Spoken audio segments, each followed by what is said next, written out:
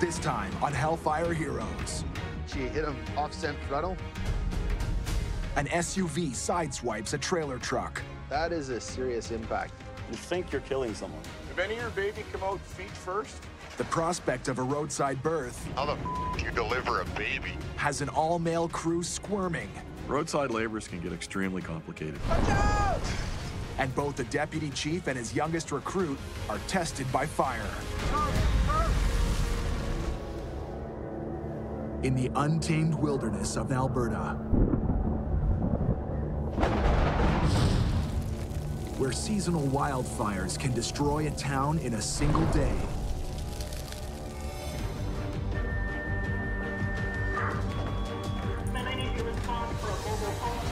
A special breed of firefighters risk their lives to serve and protect the people who live and work here. When it's game day, Just hit the engine part! it's on until the last person is safe. We got two down here. We truly are the last line of defense for anybody that's out there. From battling a raging home fire Fanning up, whole thing! to search and rescue, Hey, bud, we're coming! no job is too big Second crew on me! Let's go! or too small. There's a cat in the tree! Watch out! Because they're jacks of all trades Hurry up, hurry up. and masters of them all. Our fire crews put their lives on the line every day. It's all about honor, courage, dedication. Serve something greater than yourself.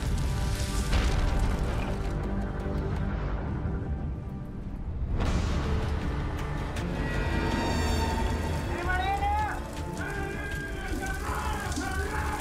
Come on, help me. Firefighter Coots, I see. Guys, we have 2 victims and we're coming out now. It goes back to one of my favorite sayings. You can never train too much for a job that can kill you. Hey, give us some hand. Chief Jamie Coots is in charge of the Lesser Slave Regional Fire Service in central Alberta. With 5 regional fire halls and almost 110 volunteers serving and protecting an area of over 10,000 square kilometers. Chief has to make sure his firefighters are trained to handle every possible kind of emergency they might encounter. All right, clear the stair and get ready for the victims. The people here have to be ready to go the distance. Okay, hook up on them. Go. Ryan! Alex Pavchek, aka DC, is Slave Lake's deputy chief, and Jamie's second in command. You gotta remember how to do all this so you can teach people what to do. He was a firefighter for a long time. Kind of followed the same path as me. I was a volunteer firefighter. Then, boom, I'm a deputy chief. Can you grab a stroller? I'll grab the other one. Chief Coots, he's a great leader. He's great at showing us our way, but we all have to have our part. Fire's out. He can't do it alone. Woo! Squad 161. Yeah, boys. This weekend will be a trial by fire for DC, because his boss is off to a conference, and it'll be up to him to hold down the fort. When I leave town, there's been times where some really big, tough, hard-to-handle calls come in, and they're used to me being there to take care of it. Now they got to take care of it. The first emergency call comes at the break of dawn. Anyway, call 1. You'll be responding for a structure fire on the Old Smith Highway. Kill your light there, dude. This will be the first time DC handles a structure fire on his own. 104, 102's out with 1 and 2 camera. From the time that somebody calls 911 until we actually get the call, time has already passed. Fire doubles in size every 30 seconds. Hurry up, Logan! The first page came in over the radio. They said structure fire. Jump right out of bed, get going. Logan Skull is one of Slave Lake's most recent hires. My head is just spinning, 4 in the morning, groggy. Only 18 years old, still have tons to learn. Address of the call is... Okay, copy that. So it's just outside of Smith by the sounds of the directions there. She just said out of town. She didn't specify, and now her phone's just going right to voicemail. We're not sure if it's the Slave side of town or Smith side of town. They didn't really specify which town. The unmarked homes and nameless roads of these remote parts of Alberta are a firefighter's worst nightmare. Seriously? Who is this guy? We turned onto Old Smith Highway and there's a gray car and it pulled in front of me. Afraid the firefighters wouldn't find their house, the homeowners waited by the side of the road, ready to lead the way. And then we come around a corner and it turned. And I looked to my right and saw the fire coming through the roof of the structure. Yeah, guys, it's just outside of Slave Lake. Time to go to work, boys. Call this Highway 88 command. We do have a confirmed structure fire. DC is the first to arrive, and he takes charge of the scene. Whose house is this? My mom's. Okay, is there anybody inside right now? No, she's right here. With everyone accounted for, DC can focus on the fire. Yeah, we're just around the corner from the river here, guys. 161's on scene. Bring up by the driveway. A Swiss Army knife of fire trucks, Slave Lake's engine 161 is usually first on the scene. Carrying 1,500 liters of water and a deck gun that can knock out a fire with over 400 pounds of pressure per square inch.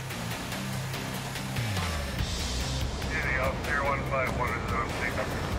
Tanker 151 carries 2,500 gallons of water for a truck-to-truck water supply. There are no fire hydrants in these rural communities, so firefighters have no choice but to bring their own water.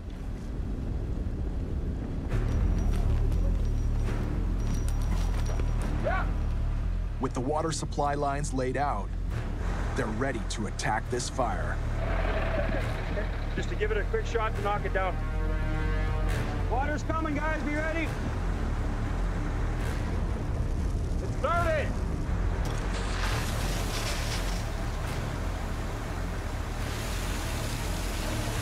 DC uses one of his most powerful assets, the deck gun, to quickly knock down the flames.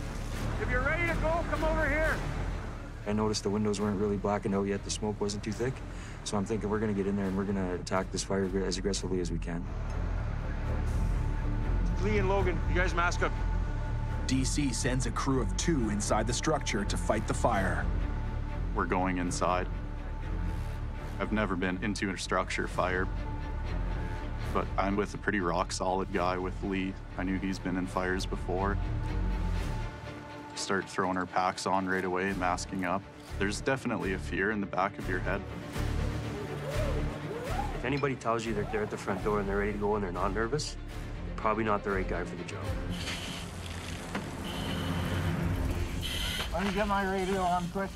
DC fire attack team is going in.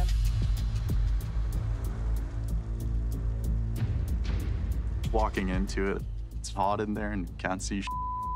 You stick to your training, like keep your hand on the wall. We go in with a hose line and use that to protect us. The adrenaline is definitely pumping pretty hard. Just amped up, trying to get the job done. I think that's an interesting thing. This one piece will make 52 layers. Watch on mobile devices or the big screen. All for free. No subscription required.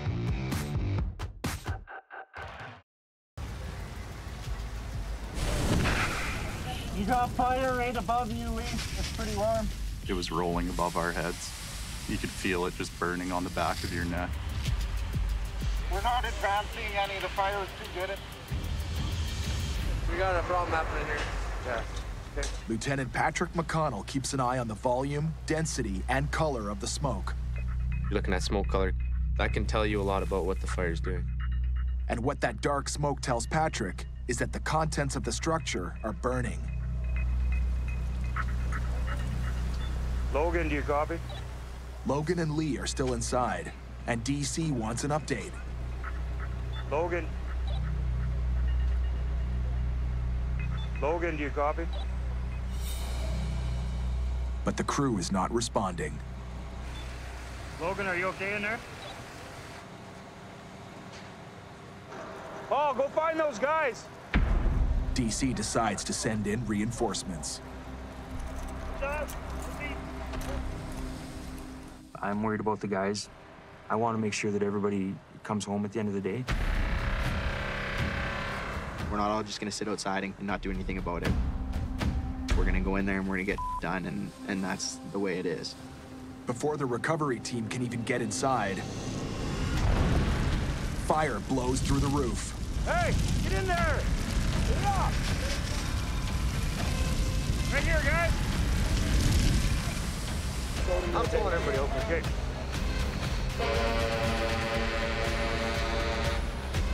One continuous air horn blast signals all hands to immediately evacuate.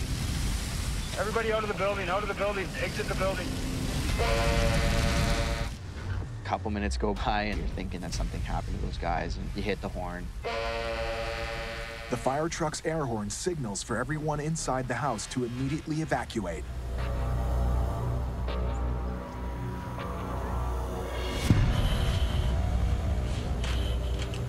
Finally, the two firefighters emerge. It was probably 4 or 5 minutes that we were in the structure and nobody had heard from us, so I'd imagine it was worrying DC and Patrick quite a bit. This will also not work if you're in a fire. That water gets right in that mic. It was the water that jammed Logan's radio. We didn't know if we were getting through to them or not. We couldn't hear anything back. You guys all right? Yeah, I'm all right. I've never been into another structure fire, but I asked Lee, My first fire, so I don't know. How hot has I been in a fire? is that how hot it is, the ones you went into? He said that was the hottest. It forced me to the ground. The difference between us and movies, even if I'm really worried about somebody, the time to cry about it is not right when he comes out. You still have a job to do. Not far. So we just got into the first part. Yeah. Then we got up the road and straight in there. The firefighters didn't venture that far, but far enough to discover that the home isn't actually one structure, but several additions under the same roof. This addition here, Yeah. when you get in, you go this way. We just did, but then we got pulled out. With Logan and Lee out of the building, DC decides to switch tactics from an offensive strategy to a defensive strategy, which means fighting the fire from the exterior of the house until it's safe for his firefighters to go back in. Plan A didn't work. You have to have a plan B, and you have to be prepared to change your tactics. What's the problem? Can't see nothing and it's hot. They'll need to clear the smoke before they can re-enter the house. So can we put the fan at that door? Okay, so why don't we do that? See the fan's coming? Go around the other side and see if there's a window to open up. The firefighters will use a tactic called positive pressure ventilation. Start the fan! A powerful fan forces air into the smoke-filled structure, increasing the pressure within. To allow the smoke to escape the structure, they'll make a second opening.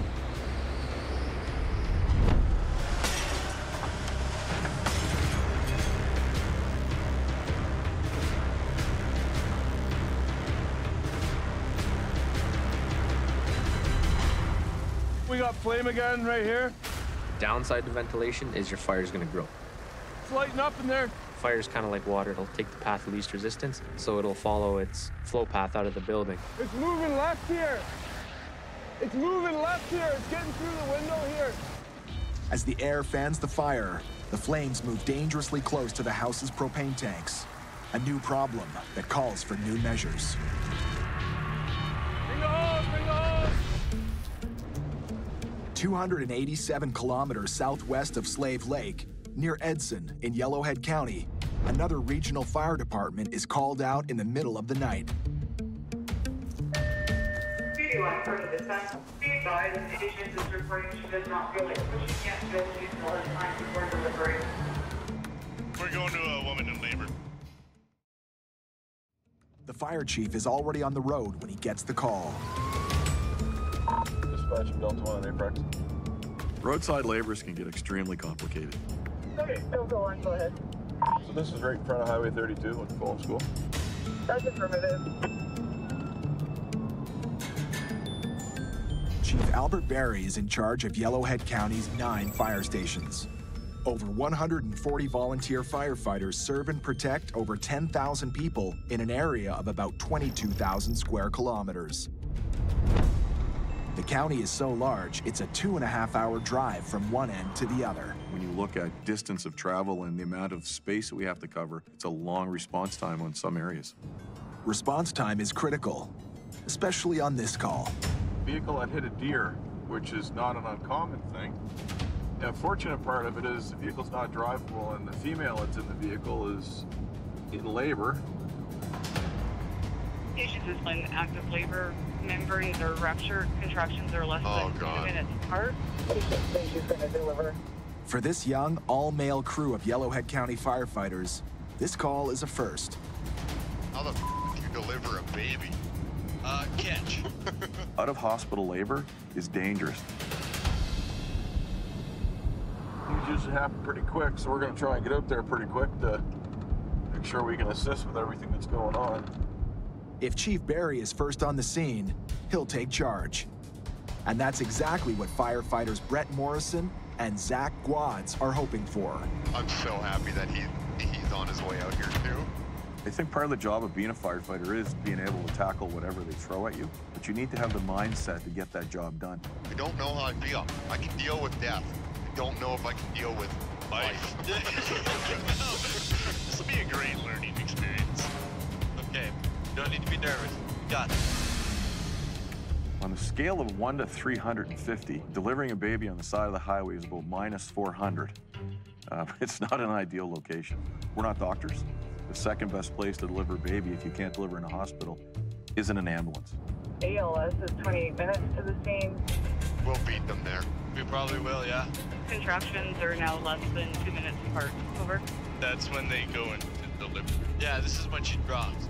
Patient says the baby is coming soon. They want crews to be prepared to deliver the baby on scene. We're ready for this. We're good to go.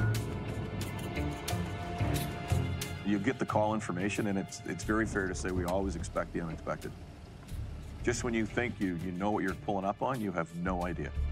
If any of your baby come out feet first. Back up north, on a property off the beaten path outside of Slave Lake. We want a handline here right now. I want a handline! A stubborn and devastating home fire has put these firefighters on the defensive. No, I get a handline right here. The fire has spread into the back of the house and now comes dangerously close to 2 3,000-liter propane tanks. They've got 2 propane bullets sitting right beside the house. On June 27th, 1993, one of the worst firefighting tragedies in North America occurred on a farm in Warwick, Quebec.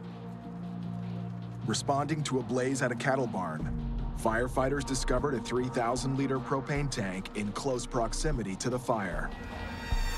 When firefighters attempted to cool the tank by hosing it down with water, it split in half and exploded, striking a fire truck and killing 4 firefighters.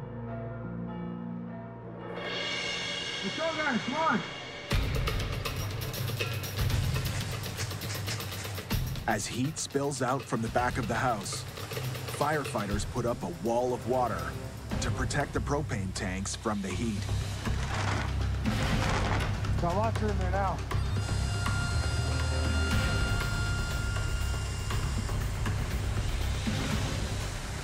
I can't see this all there now.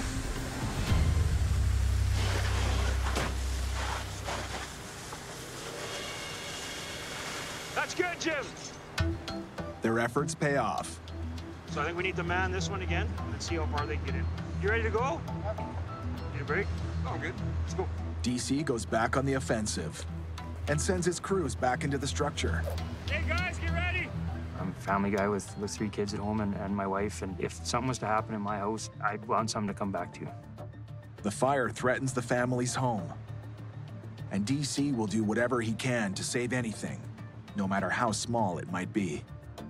There's been a lot of times where you've seen people lose everything. Anything that you can give back to a homeowner, you've done a good job. Okay, so we got a bit of a plan here. You take Lieutenant Patrick McConnell relays the battle plan. pull the roof down and just hammer it as you go. So I'll get you that hook. Adam! Logan and Lee will have to go back inside You guys ready? Let's go! and do whatever it takes to find the fire and put it out. This has got to get pulled down, eh? All right.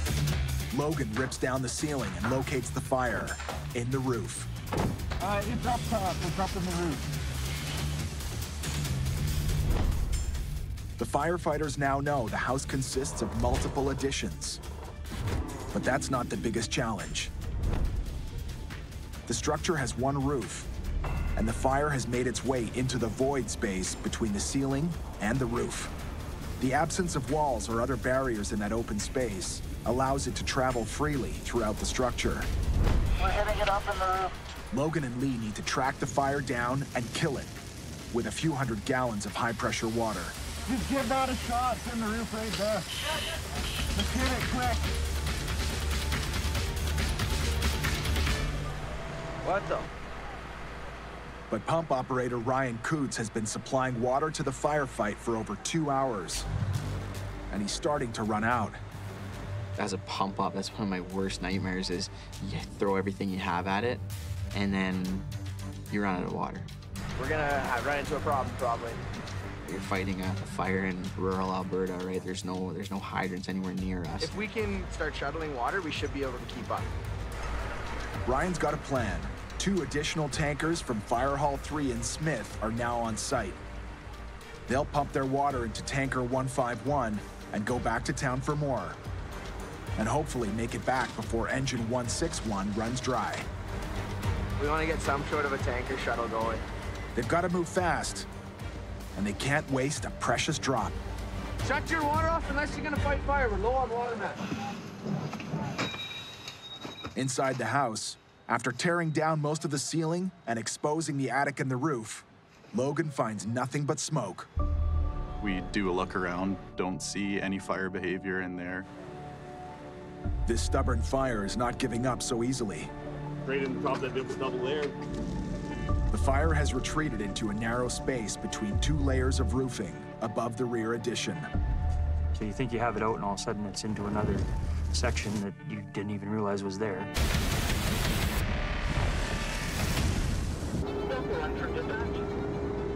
A car struck a deer in the middle of the night near the small hamlet of Pierce in Yellowhead County. A man was driving his pregnant wife to the hospital. Now they're stranded, and she's in labor. And the thing about roadside labor, or any labor in general, is whether you like it or not, that baby's going to deliver. If it decides and mom decides it's coming, it's coming. Any urge to push ya?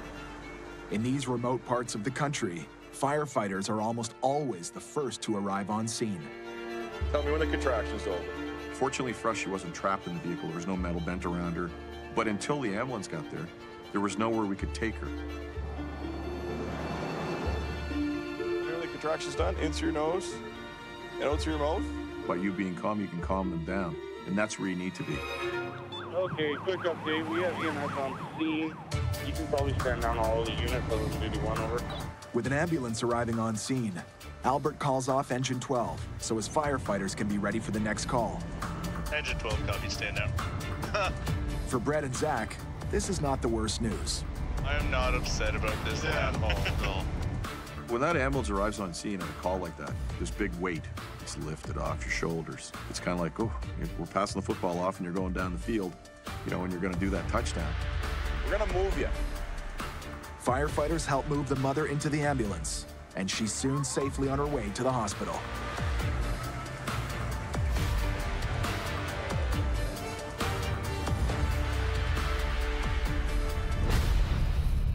Back up north, just outside of Slave Lake, Here above us, to our right, is where we've got fire in the field. firefighters know what they're up against after 2 frustrating hours battling a stubborn structure fire. And it's a challenge. This is the addition, right? Yeah, and it's only this big. Yeah, this is a metal roof. So it's a metal roof underneath the trailer? That's how. The trailer had its own roof, and then they put another roof over top of it all.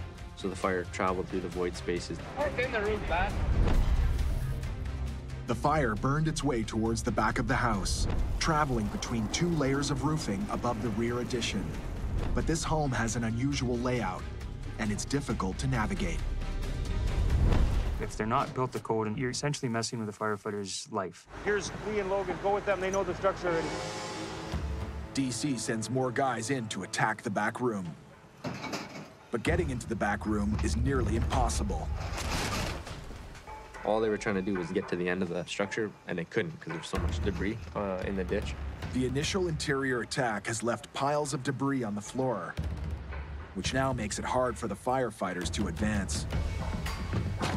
So they're picking it up off the floor and throwing it out the window to make room. Get in that room, tear that roof down, and start a square problem.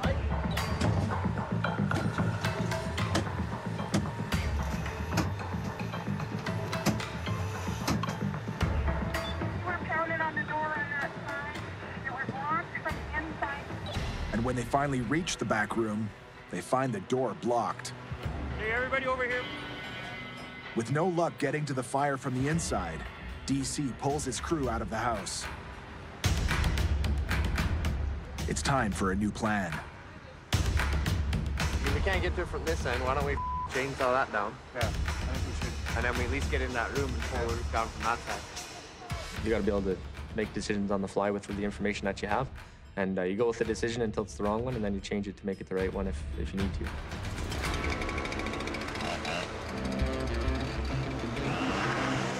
DC and Patrick decide to cut an access hole in the exterior wall of the addition. Just as the firefighters finish cutting the hole, Thank you. the tankers return with plenty of fresh water.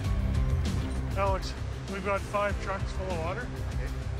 With no more worries about running out of water, and with access to the back room, Hey, Logan. DC is ready to send a crew back inside. We're still trying to fight that same tanker. I need some experience in there. Okay. Logan and Lee already have a better sense of the layout inside. Do they break through that ceiling? Yeah, there's 2x2s there. Tell them to hit that roof, I'll watch the top side. And everybody's hoping this will be the last battle. Give her a couple shots.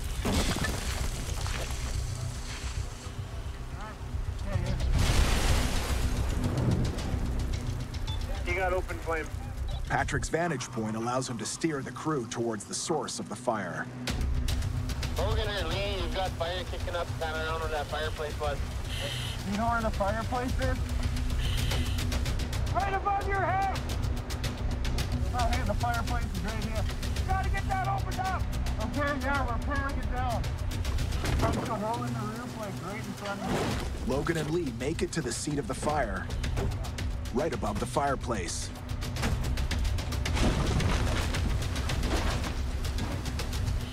Give her a couple shots. And it looks like 18-year-old Logan Skull will have a crack at knocking out the source of his very first structure fire. Give her a couple shots.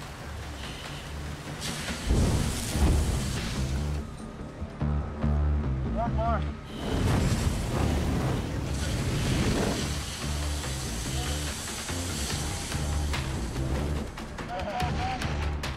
And after a relentless 3-hour battle, the job is finally done.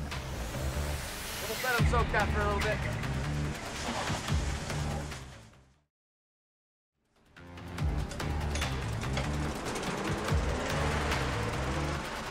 All around that's wide open now? Yeah, pretty well. Not real cooled down? Oh, yeah. You just put the wet stuff on the right stuff and we're good.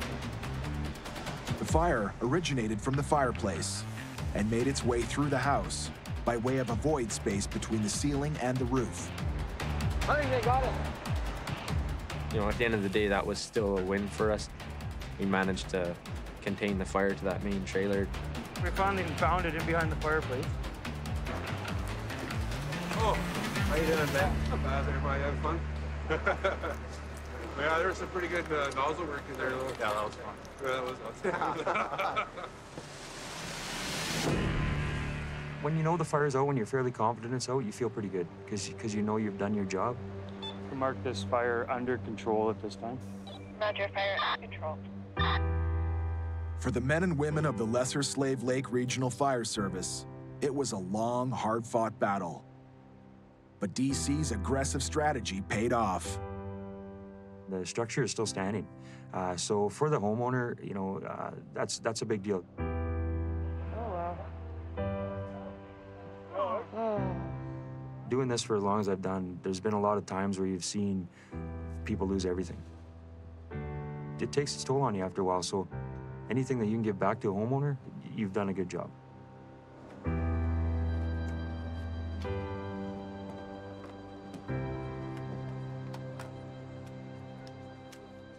The family got a few of their memories out of it, right? So that's a win. This is the brother we lost.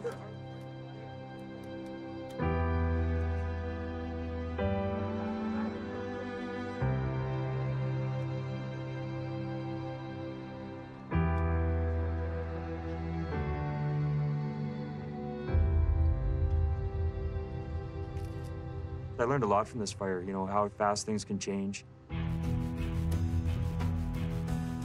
It took a team. It wasn't one guy that went in there and did that by himself. And that's why we do what we do. We're all the type of people that like to help, and we all like to do it as a team. At the end of the day, those guys were the ones that were still in there pulling the roof down at the end.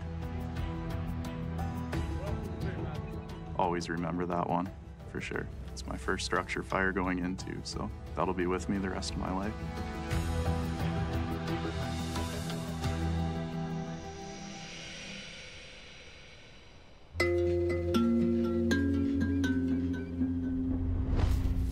"287 kilometers away, just outside the remote town of Edson, Alberta. Lieutenant Dave Mickey is responding to a 911 call for a smoldering tree. 1209 Mickey from 1229 Wood. Checking on your location. I'm just on the river bed right now. I can smell smoke, but I don't see anything yet. These firefighters know a smoldering tree is a wildfire waiting to happen. So whereabouts is this? Right there, look! Oh! In peak season, when you have dry conditions, an ember can cause a major fire, and very quickly. Add any amount of breeze or wind to that, and it's uncontrollable. The general public's conditioned to know that when smoke's coming off of something, it's not normal. And we always say, if in doubt, dial 911. Go for dispatch, over. Yeah, dispatch, just an update. We have a tree that's been hit by lightning that's smoldering. We're just going to put some water on it and try to deal as best we can. It's back. It's a Wajax bag. Proper definition. Worn like a backpack, rugged and easily transportable, the fire extinguisher backpacks hold almost 20 liters of water and are used by firefighters to put out small patches of fire in hard-to-access areas. When did we get lightning? I didn't see a storm. Lightning strikes in the summertime in this area are all the time, and you get these small fires.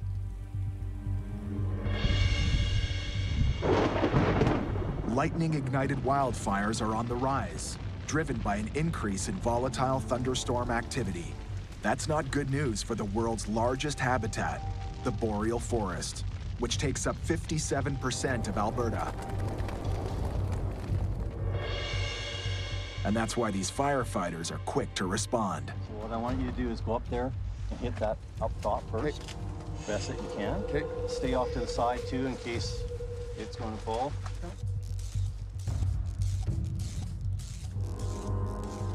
I am so happy that the Yellowhead County came and found our little fire, our big fire in the tree.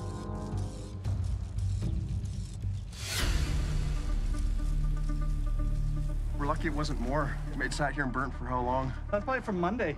Oh, for sure, yeah. My concern on this one, and I personally, is that it's gone in.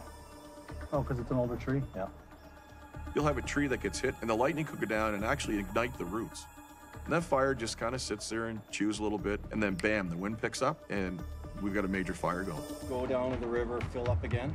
While the tree is no longer smoldering, it's what they don't see that concerns them. Just come around here and just around the base of here. Okay. Just spray around. Spray around. A holdover fire is one that lays dormant for a while and then flares up. Slow-burning embers from a lightning strike can smolder for months, burn down into the tree's roots, travel underground and last as long as an entire winter, until hot and dry or windy conditions turn the dormant embers into a full-blown blaze. Just give it a little soak here. Just trying to get some water on the ground and saturate a little, so if there's any sparks or smoldering underneath any of the roughage, you know, we'll extinguish that.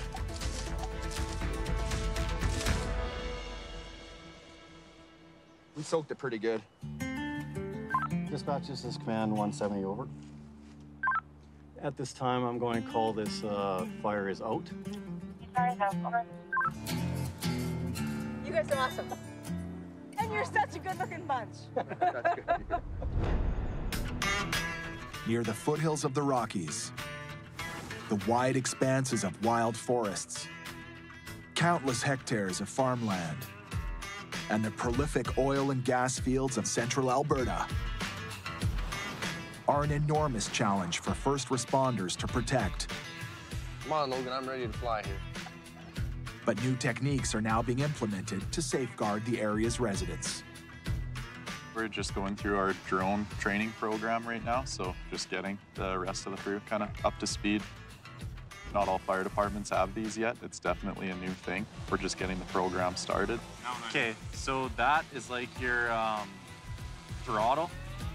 Logan Skull might be Slave's youngest rookie, but he belongs to a new generation of firefighters, and he's teaching the older dogs some new tricks. Logan is kind of like the almost rookie. He's been here since he was 14 years old, the Future Firefighter program. On the surface, he's quiet, soft-spoken. Turn with the drone. Whenever you turn it, you turn too. Okay. But I can give him a project. We got some new drones. Hey, I need a drone program. You're gonna do the drone program. No problem. Step up and do what needs to get done. Drones are particularly useful for fighting structure fires, search and rescue, and providing aerial photography for post-fire investigations. Okay, so put the landing gear down and then try and land it. We try and stay ahead of the ball. Being from a smaller town, we don't get all the stuff sometimes that the big cities get right away. So then right when you're about to touch the ground, just lift the camera up. That's pretty cool. Yeah. Take it for a spin. Man, it's like harder than you think.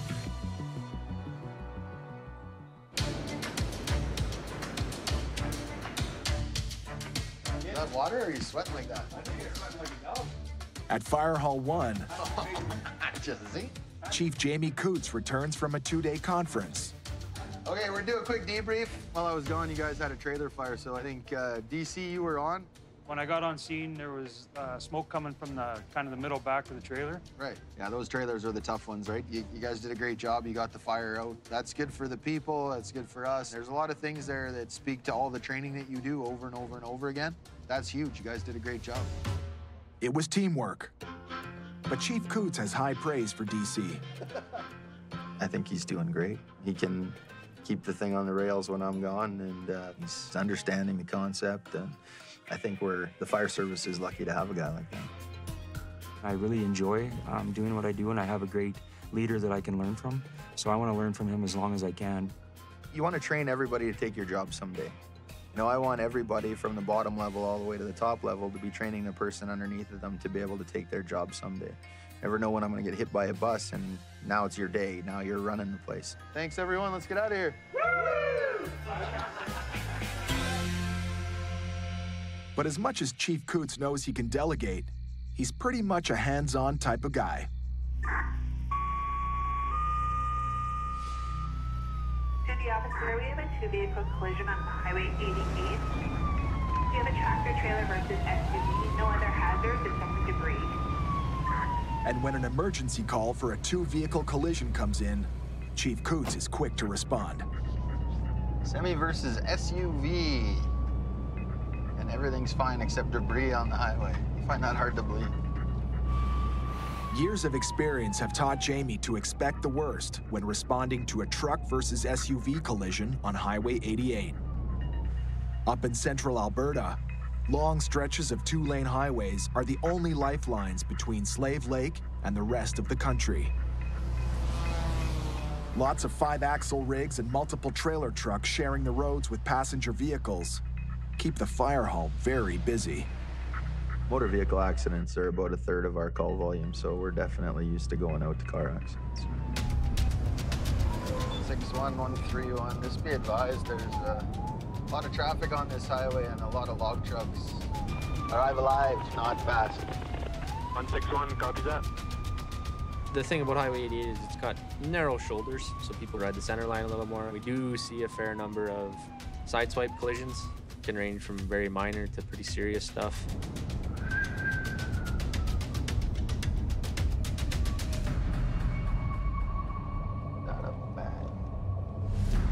You can see where 2 rims are caved right in. Like, that is a serious impact. You don't cave in rims on a truck without some real serious force.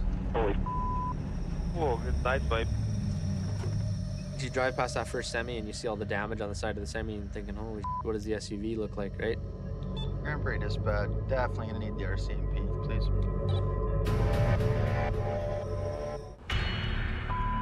That car looks like A collision between 2 trailer trucks and an SUV on a lonely stretch of Highway 88 has Patrick fearing the worst. You usually see that kind of damage with semi on semi, but a little SUV did that. So you start thinking, holy cow, where's the people at? So who was driving? And you're okay? You're wearing your seatbelt. Wow. Driving at highway speeds, the SUV drifted into the oncoming lane, sideswiped a multiple trailer truck, which caused it to spin 180 degrees, directly into the path of a second semi-truck, which had been following the SUV. The collision threw the SUV off the road and into the field. You think you're killing someone, and that's the worst part of it, is thought of your actions killing them. I'm still shaking. Both those truckers were really working hard to make sure they didn't hit her. Without them doing that, it could have been way different. Right after it happened, I ran up, and she got out of the passenger side of the car, and she's walking around somehow, which is awesome. Thank goodness she's alive. See how she is shaking like that? That's the adrenaline still, right? You could probably feel that you're a little jittery and jacked up there still, so. She's jacked on adrenaline. The #1 thing you can do to get someone to come down from shock is to just talk to them. What's your name? I'm Jamie. Nice to meet you. Nice to meet you too. Actually, way nicer to meet you like this than what I thought we were coming to, so. Yeah, super scared, hey? Hey, Patrick? Yeah? She's saying she's okay, but I just want to get a better look at some of this stuff and get an ice pack on it. Okay. And yeah, just quick head to toe. Here comes an ambulance anyways. I'd start asking you a whole bunch of questions, but these folks are gonna probably come and ask the exact same ones, so I think I'll just wait for them so you don't have to do it twice. So basically she hit him off-cent frontal. So right on the driver's side front corner here, and you can see, peeled it right back to the engine. You can see all the curtain airbags went off. You know, if you look in here, there's all kinds of equipment, right? Everything in that car is moving down the highway at 110 kilometers an hour. All of a sudden you stop, and everything that's loose in that car continues to travel at 110 kilometers an hour. And that projectile could hit you or anyone in your vehicle and hurt you. So, I mean, she's super lucky. That's crazy, yeah. If you look over the last couple of years, we've seen more and more people walking away from vehicles like this. Compared to 10 years ago, this probably would have been a fatal collision. So I think there's something to be said for new engineering and vehicle design. It's true, these things are so safe. And sometimes you're just lucky.